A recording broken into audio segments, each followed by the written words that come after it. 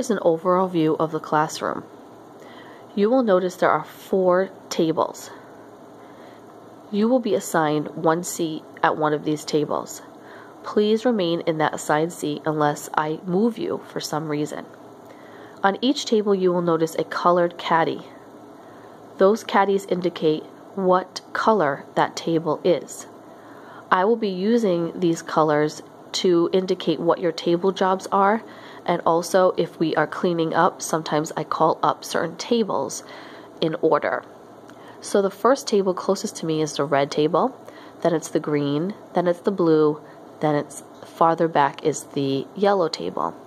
Please remember what color table you are sitting at so that you know when to get up and get materials or what your table job is going to be for that day.